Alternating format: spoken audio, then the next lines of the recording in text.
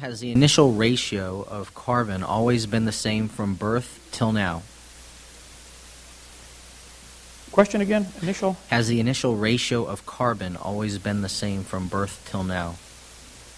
No, the amount of carbon-14, if you're talking about carbon-14, if you're talking about just carbon, I don't think God's created anything new. The Bible says He finished His creation on day 6, so everything was done. The carbon and all the other elements, for that matter, are being rearranged and recycled, but they're not nothing's being created. As far as carbon-14, that is being formed by nitrogen being bumped around by neutrons from cosmic radiation. But carbon-14 ratio, the ratio of carbon-14 to carbon-12 is still increasing. There's actually 37% more carbon-14 now.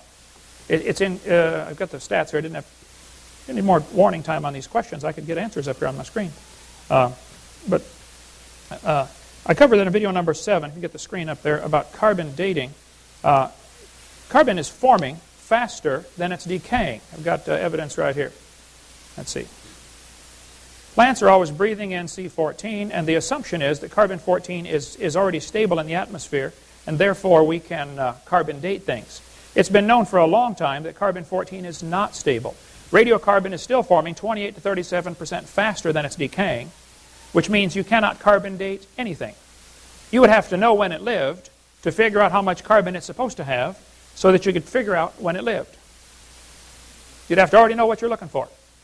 There has never been an example where carbon has given a correct date. It always gives wild dates. There's a good book called The Rate Project about that. When they first invented carbon dating, the lower leg of a mammoth is 15,000 years old, but the skin's 21,000 years old. Same animal. It doesn't get any better. Now here's a living mollusk, 2,300 years old. It's still alive, okay? It's a useless tool, I think, for science to prove the age of anything. Mr. Callahan, 2 minutes. If that were true, then that would be the scientific consensus, just as the consensus is that UFOs aren't real.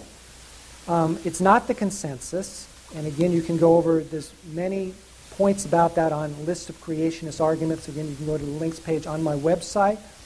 And as far as radiometric dating, it's been a fantastic tool to date the Earth and fossils, and it's a very powerful argument for evolution and the age of the universe, just as the fossil record is. And again, remind you of my trilobite, and go to the Natural Museum of History and the La Brea tar pits. By the way, this is a trilobite's not a tribble. This is a tribble for all you Star Trek fans.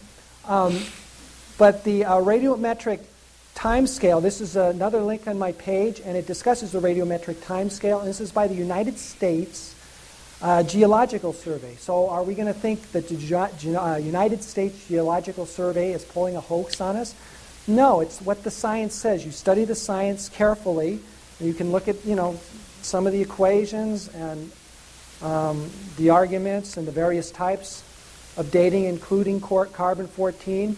And yes, there are things that limit the age and our knowledge, and there are things that might come into play that might corrupt the data, but science carefully examines that.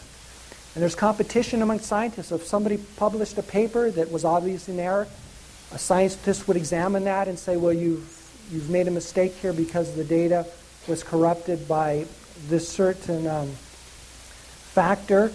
And no, the science is objective. That's what the science says. Carbon-14, along with the other radiometric time scales, are very powerful, and along with the tremendous fossil record and all areas of science, genetics, and we see evolution. As far as dog evolution, it's a question of semantics. We have, phylums, genus, family, etc. You can see the Thank many you. Time breeds. is up.